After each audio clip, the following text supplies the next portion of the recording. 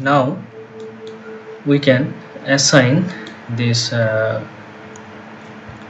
node with a connection, apex connection. So we will go for steel.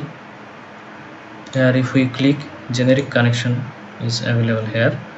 Now we need to add some connection module, apex, base plate, and horns we will add preliminarily.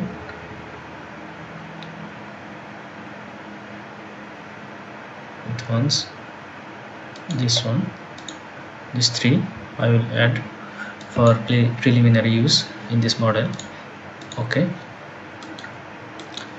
now I'll click on this and this, then enter. And this connection we can change with the apex horns. So now it has been changed. To see the connection, I have to make it fine. Now we can see this one. Here is the line thickness. We can see it thin. If we don't want to see it thin, then we can click in this, and here we can change the style of display. From this display we can remove the analytical lines. To do this, we will go to visibility graphics, we will go to structure, here analytical model category. I will click analytical beam, analytical column, apply. Okay, so now we can see there is no analytical lines. We can see the realistic view. This, you see, this is the realistic view. If we click on this, it will look like sketchy. If we want to see these thin lines, so then it will look real.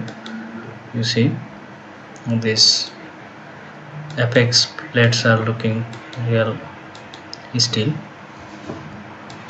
and this beam and column color is a little bit different to identify the different model color.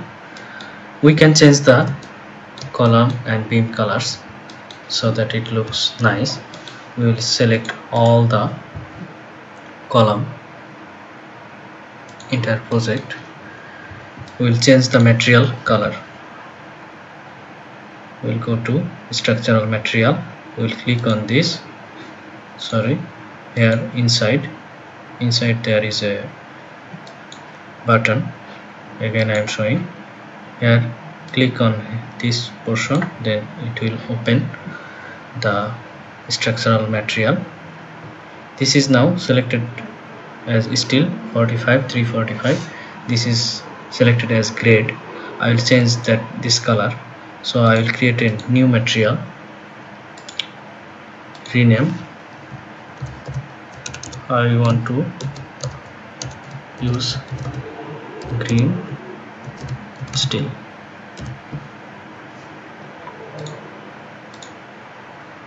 Okay, if there is any green steel, this one. For trial I made this one. I can change this color. I will choose green.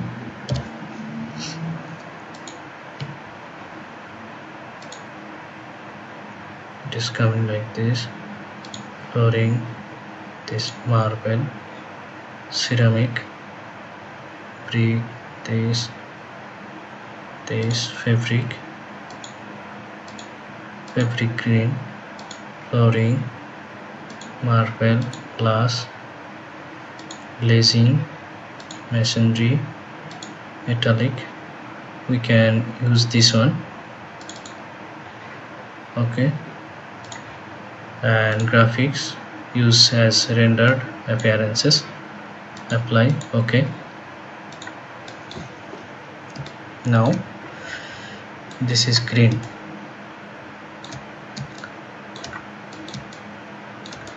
And this beams, select, we will change this also.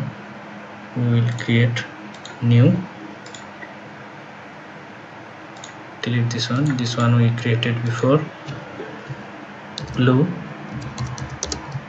still.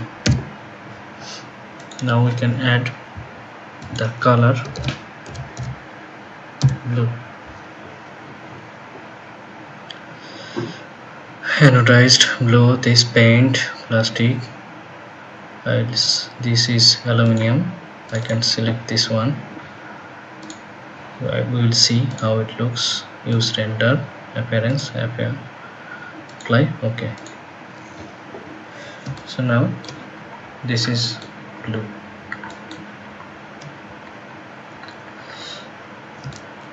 After finishing the model, we can render the model to look the real 3D view.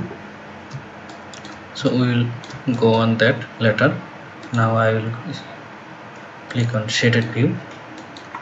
This is looking better for modeling.